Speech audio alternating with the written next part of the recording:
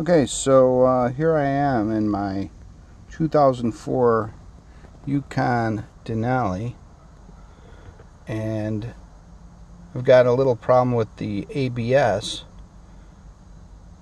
The traction control will kick on and give me a stability error. Kind of frustrating when you're just starting off. It'll pick back up again if you're going faster, but you got to turn it off if you want to pull into traffic. So we got ourselves here a Millennium 90 Pro, and I'm going to show you how to get into the wheel speed sensors so you can determine whether or not your which sensor is faulty. So I'm going to start by plugging this thing into the OBD2 sensor. Then you're going to turn on the key. There, you're going to see that we're almost 200,000 miles on this old truck, but it's running great. So we're going to choose diagnose. Press the OK button down here. I don't know if you quite enough light in here for that.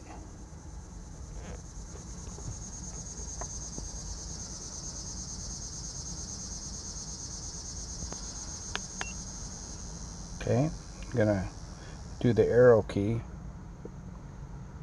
and you're gonna go and do scan. Say okay. You have to find your vehicle.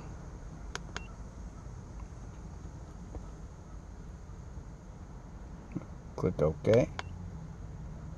I'm gonna do diagnose. V12.50, whatever that means. Manually select. Apparently it's not smart enough to find which kind of truck I got here. Oops, there. 2004. And this is a medium duty truck. GMC truck. Through trial and error, we found out that we are a B-W4 series. Now we're going to look at the chassis here, not the powertrain.